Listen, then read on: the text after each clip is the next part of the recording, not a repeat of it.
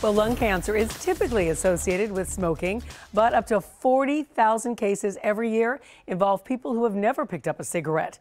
In today's HealthCast, we look at the factors contributing to that disease in non-smokers. 64-year-old Stacy Schmid is one of those people who has done everything right. She exercises, she eats healthy, and she's never had a major illness. I have a lot of energy, I always did. Then, a few months ago, Stacy began to have severe shortness of breath while she was training for a charity race.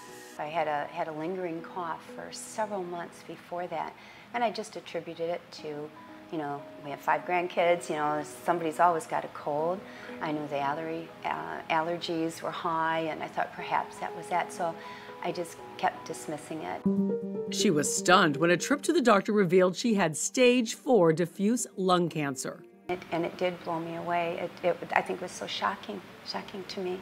Dr. Mahir Nayak, a radiation oncologist with Cleveland Clinic Weston, says lung cancer in non-smokers often begins in the outer areas of the lung, but can go undetected until it's advanced. There's a role for screening for lung cancer, but it's primarily been in a heavily smoking population and not in a non-smoking population. And it's the non-smoking population where we're seeing an increase in the incidence of lung cancer. The doctor says 20% of women and 10% of men who have no prior smoking history do develop lung cancer. The biggest difference is that we see different genetic drivers and different genetic alterations in basically non-smokers who develop lung cancers. There are positives to that, which means we have better treatments and targeted treatments for non-smokers.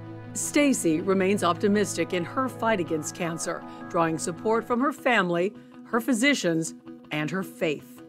So the 3 of us are working together to try to battle and beat this. And we wish Stacy the very, very best. And now, according to the National Cancer Institute, lung cancer is the 2nd most common cancer, but it is also the leading cause of cancer death.